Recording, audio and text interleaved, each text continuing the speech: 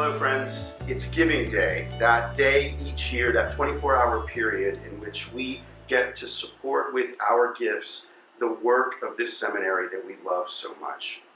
You don't need me to tell you that we live in an incredibly uncertain and difficult moment in history.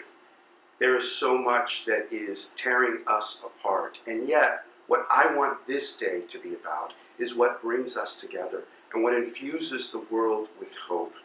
What I want this Giving Day to be about for all of us is about gratitude. Gratitude that we get to share in this work.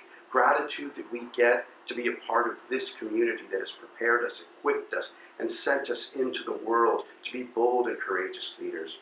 I want today to be about generosity, about the generosity of spirit that we hold toward others, about the generosity of our resources that we give for the work of God in this world and through this seminary. And lastly, I want today to be about hope, because if we lack anything in this world right now, it is that spirit of genuine hope. And yet what we do here each day at Garrett is prepare leaders who go into communities throughout the world to give a message of hope and of resilience and of faith. All of the gifts that you make today will be matched dollar for dollar to support the work of the seminary and everything that we do here.